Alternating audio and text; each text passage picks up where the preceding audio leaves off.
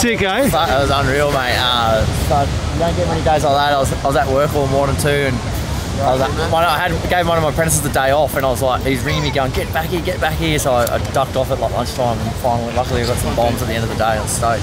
Probably one of the better days of the year for sure, eh? Oh, 100%. Like, you don't get many days like that, and especially like right now, there's no one out there, no skis anyway, so not many days like that in Sydney anyway. It's unreal.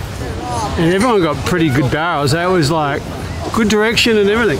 It was like the perfect direction, I think, like for the size. When it's like that, you get the real big ones right on the takeoff, and it doesn't have the funnel as much, but that's that raw size on the takeoff. Some huge ones coming through. It's been a good season, eh?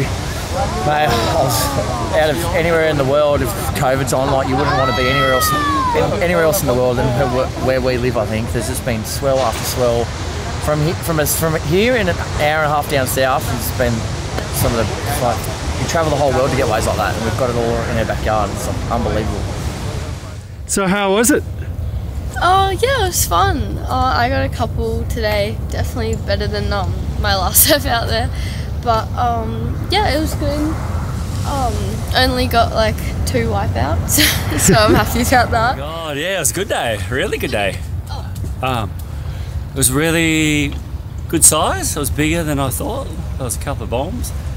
It was a bit of a funny direction, but it was a good day for Summer to get back into it, and yeah, she got some good ones.